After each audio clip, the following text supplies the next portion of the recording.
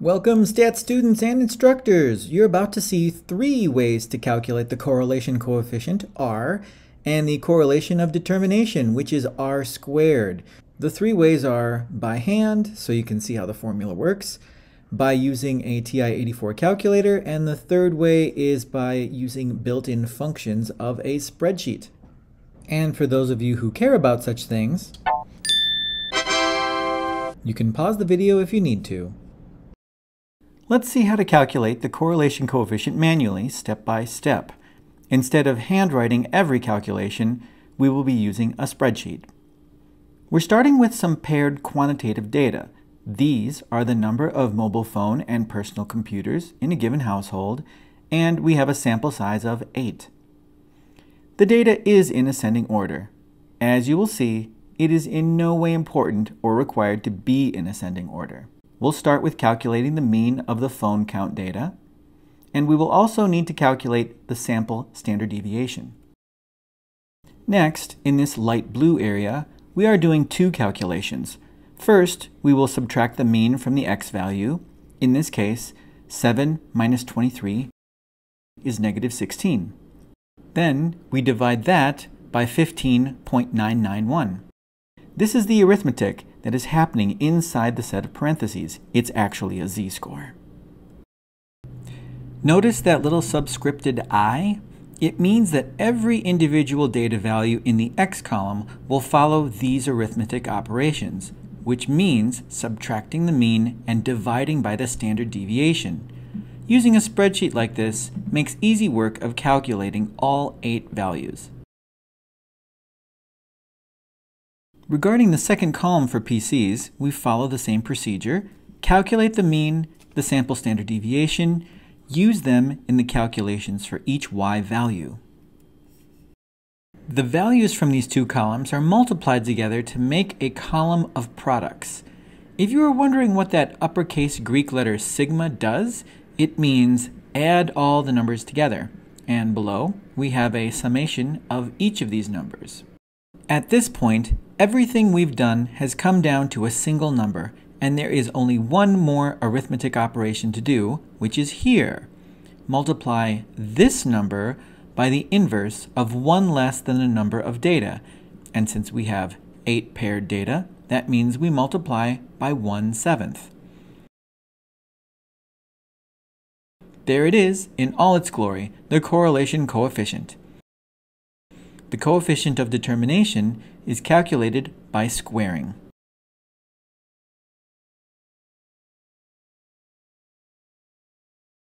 Now that you know how to calculate the correlation coefficient by hand, you know that it is a lot of work.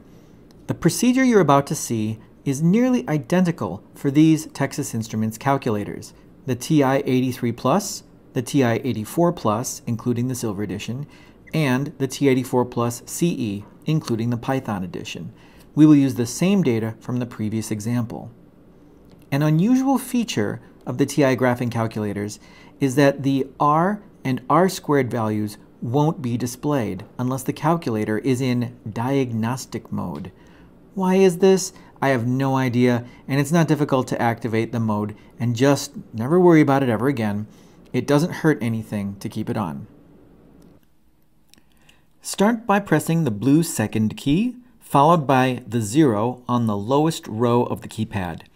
Press the inverse X key.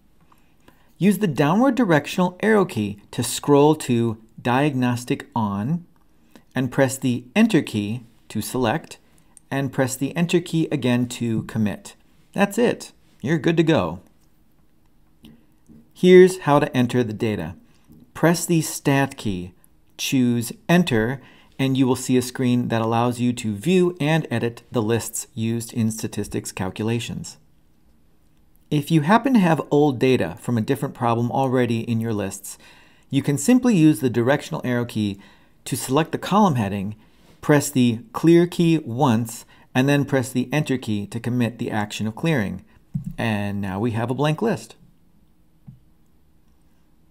If you have a TI-83 or TI-84 calculator in front of you as you watch this video, try to follow along and pause where you need to. After the data has been entered, press the Stat key.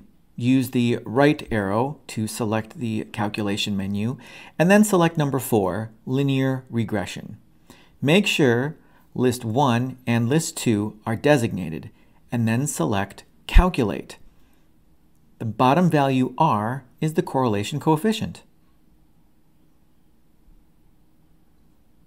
Last, let's see how to use the built-in function provided by most spreadsheets.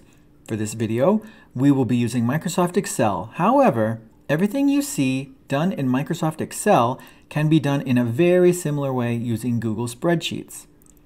For the purpose of this demonstration, the data doesn't need to have column headings, but you will need the data in 2 separate columns, and here is the data in columns A and B. You can put the formula in any cell you wish. We'll just put it here.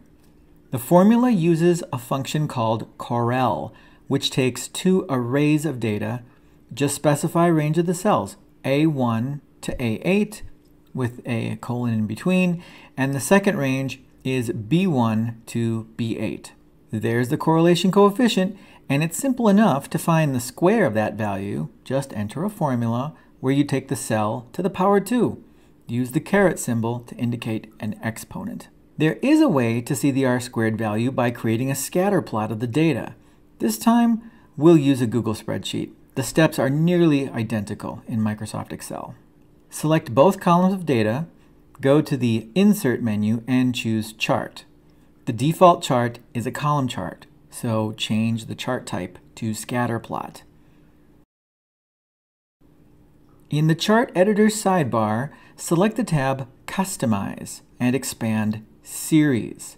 Scroll down and place a check mark in Trendline. Once Trendline is selected, you have the option of displaying the R-squared value directly on the chart. The default number of digits is rounded to 2 decimal places. I'm not sure how to increase the number of digits, and if your chart is for display purposes, it might not matter. Spreadsheet charts with trend lines only allow you to display R-squared. And at first I was thinking, this is unfair.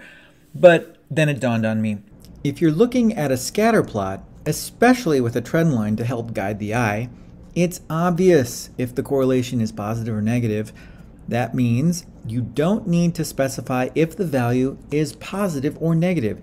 And that means you can just square the R value and slightly simplify how you're communicating the direction of the data. Thank you for watching. Please subscribe and leave a comment. I'm always making new videos, so stay tuned.